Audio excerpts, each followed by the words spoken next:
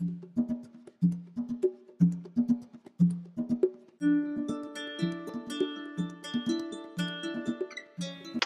this sort of day and age, sustainability is kind of a call to action. It's all hands on board, so we all got to do our part, and SurfBlitz just kind of is people helping people.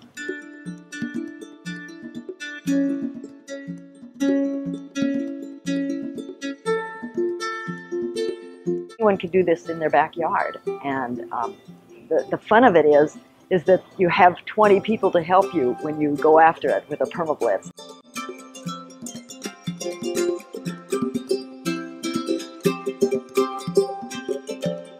I love seeing the transformation that you see at the end of the day. You start off with a site that's kind of raggedy looking and messy, and at the end you have this beautiful transformed area with food growing in it, and that always just lights me up to no end.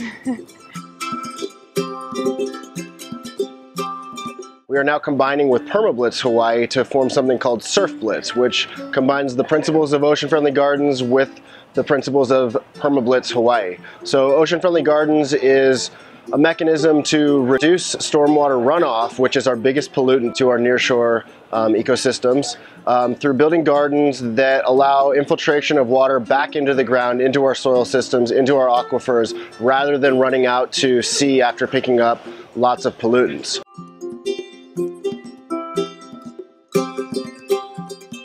You meet so many amazing people, and the great minds that you encounter and the great hearts is so beautiful that it makes me just want to keep coming back over and over again.